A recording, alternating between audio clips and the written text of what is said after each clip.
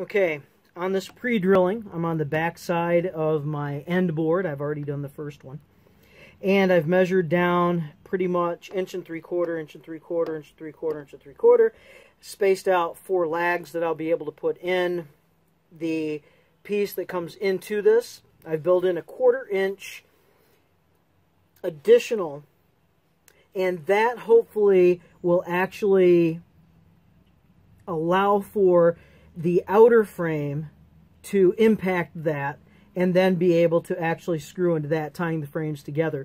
There will be a lot of metal work in between supporting all of this, but I want to have the inner frame, which is supporting the hammock, the outer frame, which will support the decking to make it, it's the fascia and all the other boards that'll make it look like the dock decking. And I want to make sure that they're all tied together. So that's what I'm doing here.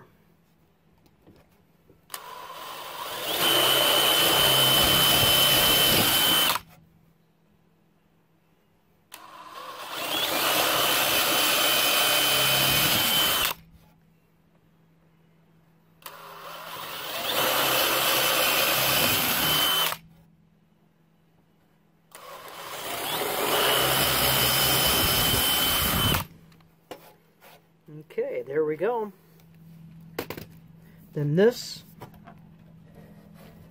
will butt into the end of this, and then I'll have these all ready to go. They're bigger than the screws that I have, so I'll be pinching these two boards together and, of course, lagging into this at least 2 inches. I think I have 3.5 inch lags. And I'll have to recess these. That's what I should have done first. That'll be a little more difficult, but I'm going to have to recess these. All right, well, no problem there. I'll just grab a spade bit.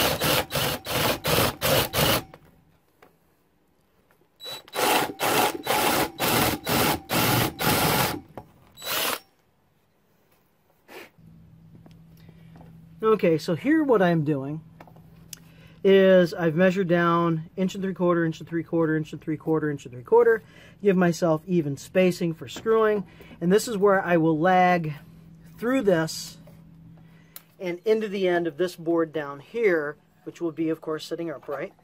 And this will tie the inner frame together, and then this will all be banded on the outside with an outside frame. And hopefully this is a 1/4 inch too long, so it'll be a 1/4 inch beyond the edge of this, so it won't be flush. And that 1/4 inch will allow me to then have the outer frame butt this as it comes past this. And as it butts this, I'll be able to lag in this way, tying the two frames together while they sit on the metalwork.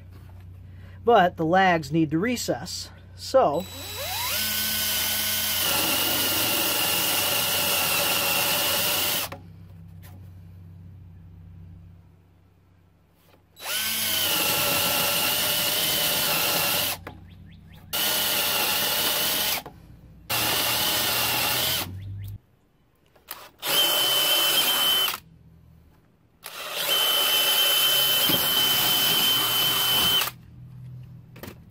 there we go. All right, good enough. That's what we need.